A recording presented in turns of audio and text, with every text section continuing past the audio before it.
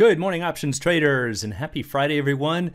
And I just thought it would be helpful for everyone in the group if I posted a quick video about a comment that one of the other traders made the other day about a beautiful candlestick pattern that had occurred and how it played out so beautifully. It's one we had been talking about during a coaching call, and it was a hanging man that occurred on the QQQs, on the NASDAQ 100. So what is a hanging man and what makes it so powerful? Well, a hanging man is one of many types of single candlesticks, and it is simply a hammer pattern that occurs at a top.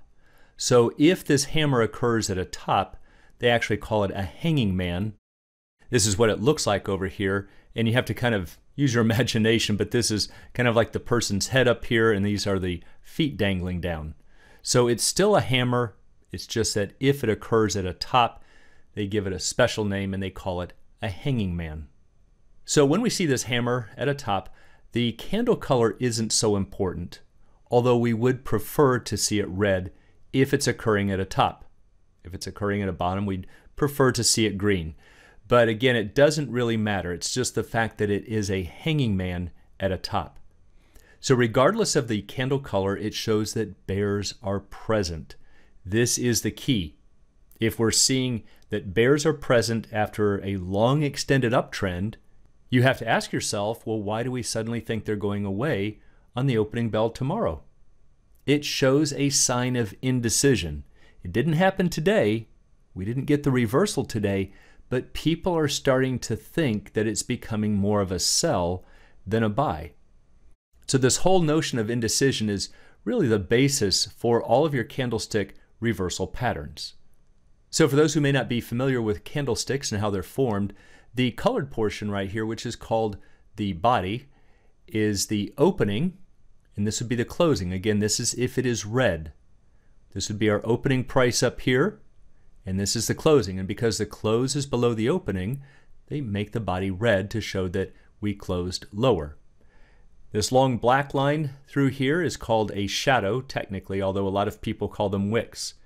The top of it shows the highest trade, and the very bottom down here is the lowest. As a basic rule, the lower shadow should be 2 times or more the body length. So this is the body length, and this lower shadow should be probably 2 to 3 times the size of this body. The longer the better. It's going to show that there are more bears present. Now there's a variation of this that is called a shaved candle or a Maribozu.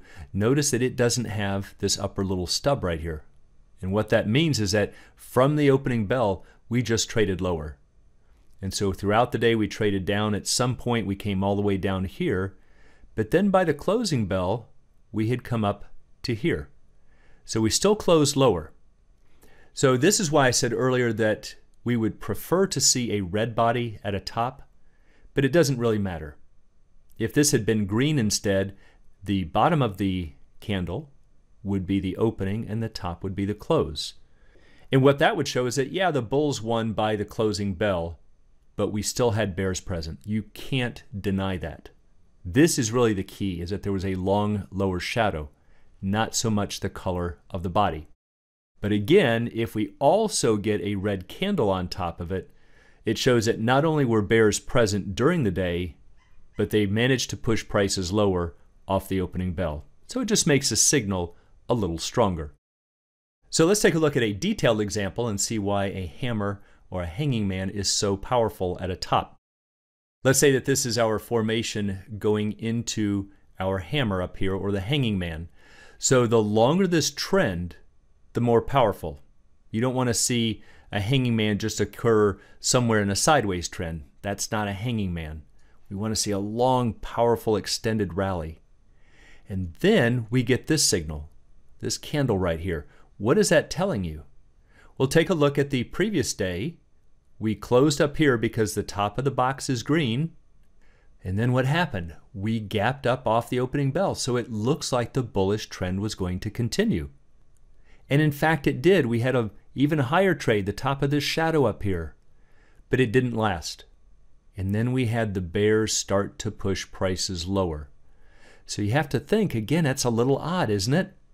We had this big, extended, bullish trend through here, but for some reason on this particular day, The bears were present. Lots of them. That's again why we'd like to see this long lower shadow. That's the key. And so once you get a hanging man at a top, and again, the longer this extended trend is, the better, you're probably going to see prices reverse. So let's jump over to the Thinkorswim platform and take a look at the signal that we got on the QQQs. All right, so now here's the Thinkorswim platform. Here's QQQs, and let's zoom in here a little bit. So right here on this high trade, now this was on 9-2, but the idea is look back here. We had this long extended uptrend. Just think bullish, bullish. Everybody's bullish through here. And then we get this hammer pattern at a top. And in fact, it's a shaved candle.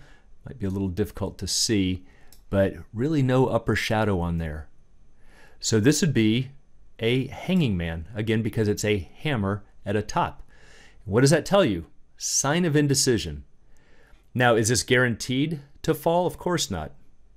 But it's a sign that you should at least do some aggressive hedges at a bare minimum.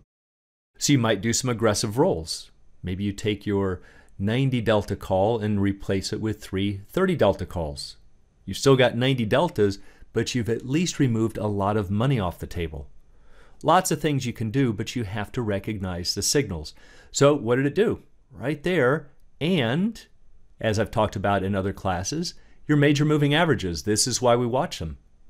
This red line right here is the 50-day moving average, and it will act as support when you fall from the top. And so for the last, yesterday and then 2 days ago, supported right off the 50, right to the penny. So if you know how to read these signals, that's a better than a 10% drop right there. It would either be a beautiful play by itself for a bearish play, or a wonderful way to do an aggressive hedge and repurchase down here at the bottom. Because what a lot of traders don't realize is that when you are rolling your call options, mathematically you are buying puts. And that's why it can be so powerful, whether you're playing the bullish or the bearish side. But you've got to see your candlestick patterns and also have some pretty good ideas where the support and resistance levels will be. So that's what we were talking about, and here's a perfect example of how it played out. So if you like the idea of candlesticks but aren't real sure how they work, I do have a training course on my website which will explain all the ins and outs and the powerful signals you can get from understanding candlesticks. So for anyone who'd like to learn more about the art and science of options trading, please check out the Alpha Trader course and Strategy Lab, as well as the Candlesticks course, all at optionsatoz.com.